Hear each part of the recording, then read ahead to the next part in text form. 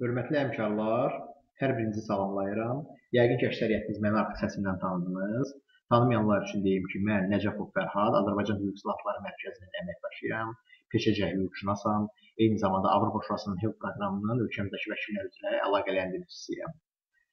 Deməli, bu video bələdçi vasitəsilə mən sizə Avropa Şurasının HELP proqramı haqqında müxtəsər məlumat verəcəm. Eyni zamanda HELP proqramının internetdə mövcud olan platformasından istifadə, orada qeydiyyat haqqında qısa məlumat verəcəyəm. Sizi məlumatlandıracağım bu barədə. Beləliklə, ilk öncə HELP nədir? HELP əslində ingilis dilli abreviaturadır. Avropa Şurasının bir layihəsidir deyək. Abreviaturanın açılışı Human Rights Education for Legal Professionals'dır.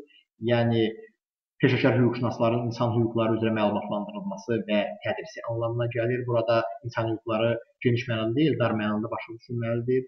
Yəni ki, insan hüquqları dedikdə əsas insan hüquq azadlıqları haqqında Avropa Konvensiyası, həmçinin Avropa İnsan Hüquqları Məhkəməsinin prezident praktikası barəsində Avropa Şurasına üzv olan 47 ölkədə fəaliyyət göstərən hüquqşünasların onlayn tədris vasitəsilə, yəni distant tədris vasitəsilə məlumatlandırılmasıdır.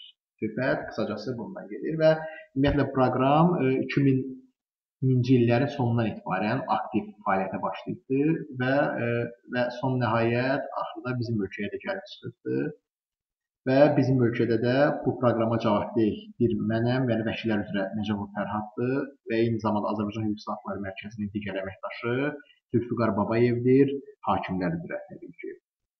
Beləliklə, ilk öncə HELP platformasından istifadə etmək üçün orada qeydiyyatdan keçmək lazımdır. Qeydiyyat üçün burada gördüyünüz ünvana daxil olmaq lazımdır. Bununla belə, bunun qeydiyyatdan daha öncə və ən əsas şərt sizin hər bir istifadəçinin, potensial istifadəçinin e-mail ünvanının olması ən əsas şərtdir. Yəni, hesab edək ki, hər birinizin e-mail ünvanı var və təbii ki, indiki dövrdə e-mail ünvanı olmayan vəkil, hüquqşünas və digər peşəkar, belə deyək, hüquqşünas təsəvvür etmək mümkün deyil. Beləliklə, bu ünvana biz daxil oluruq. Bu ünvana sizin daxil olduqda bizim qarşımıza bir HELP platformasının giriş səhifəsi gələcək. HELP platforması qeyd etdiyim kimi bir proqram təminatıdır, hansı ki onlayn istifadə olunur və proqram təminatından istifadə etmək üçün sizin müxtəlif dillərə hakim olmağınızdan, bilginizdən asılı olaraq siz proqram təminatından istifadə edə bilərsiniz. Burada ingilis, türk, nə bilim, polyak dili və digər dillər var. Əksər vəkillərimizin, hüquqşünaslarımızın rus dilinə hakim olmağı nəzərə alaraq mən bu rus dilini seçirəm və dolayısıyla login düyməsini sıxıram. Login düyməsini sıxdıqdan sonra sizin qarşınıza belə bir iki sütun gələcəkdir. Sol sütun artıq qeydiyyatdan keçmiş kod, yəni bu artıq qeydiyyatda olan istifadəçilər üçündür. Bizim halımızda bu bizə ehtiyac zəruri deyil. Biz sağ sütundan keçirik, yəni ilk dəfə bu saytda qeydiyyatlar keçənlər üçündür. Bunun üçün biz создать учет запись düyməsini sıxırıq. Bu düymə burada artıq bu artıq əvvəlcədən mövcud sözlərdir. Bunları silirik. Sizdə bu məlumatlar olmayacaq təbii ki. Mənim kompüterimdə görsənir. Buna görə məni də üzrlü hesab edin. Beləliklə sizə belə boş xanalar qarşınıza çıxacaqdır. Və siz burada login və paroli qeyd edəcəksiniz. Çalışın ki, login və paroli bir kağız üzərinə qeyd edin ki, sonradan itirməyəsiniz və onun texniki bərpası bir balaca müddət aldığı üçün itirməməyiniz sizin tövsiyə olur. İstənilən özünüzə login seçə bilərsiniz. Misal üçün, mən Mahir loginini seçirəm və parol qismində isə özünüzə burada məlumatı qeyd olunur. Minimal olaraq 8 simvoldan ibarət olmalıdır. Fərqi yoxdur bu sözdür, daha doğrusu rəqəmdir və ya hərfdir. Mənim halımda mən 1, 2, 3, 4, 5, 6, 7, 8 rəqəmlərindən istifadə edirəm. Fakazat gözün qarşısında quş işarəsi qoymaqla siz rəqəmləri görə bilirsiniz. Daha sonra intensiv istifadə etdiyiniz bu xanada e-mail adresinizi yazırsınız. Bu mütləqdir. Ümumiyyətlə görürsünüz, hansı sözün qarşısında ulduz işarəsi var, o xananı mütləq doldurulmalıdır. Və bura e-mailinizi qeyd edirsiniz. Misal üçün, Mahir. Bu e-mail təbii ki şərtidir. Onu nəzərə alın. Mənim şəxsi e-mailim deyil. Əlimzadə sırf Bu qeydiyyatdan keçmək məqsədi ilə yaradılıbdır. Sizə göstərmək məqsədi ilə gmail.com. Bunu təkrarən aşağıdakı sütuna təkrarən yazırıq. Öz adınızı, soyadınızı yazırsınız. Mahir, soyadınız Salimzadə, yaşadığınız şəhər Baku, yaşadığınız ölkə Azərbaycan, milliyyətiniz, əfsuslar olsun bu ingilis dilindədir bu sözlər. Niyə birində rus dilində, bu bölmədə ingilis dilindədir. Nəysə o elə bir problem yaratmamalıdır sizin üçün. Burada siz nationality, yəni milliyyətinizi qeyd edirsiniz. Sizə mənim xahişim ondan ibarət ki, buradakı məlumatlarınızı siz ingilis dilində qeyd edin.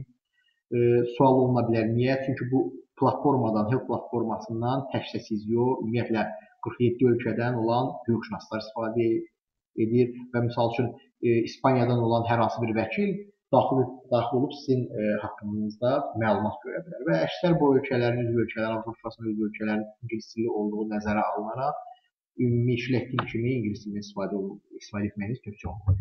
Azərbaycani, yəni milliyyətiniz, profession, peşəniz, mən burada lawyer, istədiyiniz peşənizə uyğun olaraq bölümü seçə bilərsiniz. Lawyer vəkil deməkdir indiki halda.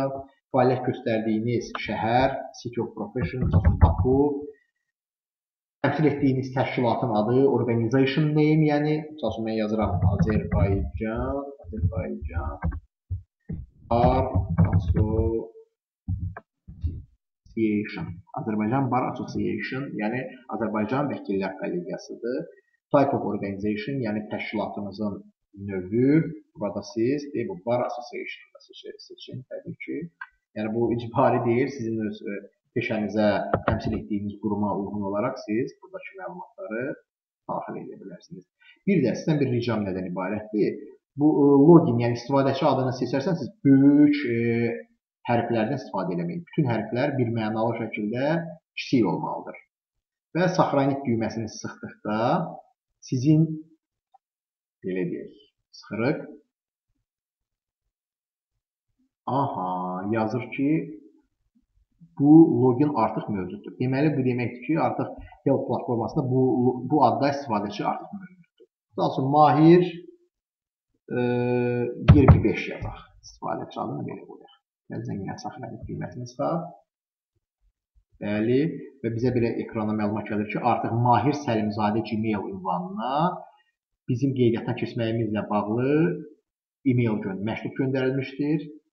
Və nə edirik? Belə olan halda biz продолжить, yəni davam et düyməsini sıxırıq və daha sonra keçirik biz e-mailimizə mütləq. Və görürsünüz ki, e-mailinizə artıq Council of Europe HELP, yəni Avropa Şurasının HELP proqramından artıq sizə məktub gəlibdir.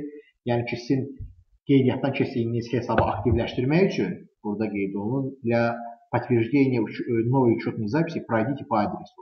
Yəni bu linkin üzərində sıxmalısınız ki, siz artıq qeydiyyatınızı təsdiqləyəcəksiniz. Bu təhlükəsizlik baxımından istifadə olunan bir metoddur. Sırıq bu düyməni. Burada bir registrasiya подтверждена, yəni qeydiyyatımız təsdiqləndi. Kursu bölməsinə keçirik. Bugünlük mən hesab edirəm ki, kifayətdir bu qədər məlumat.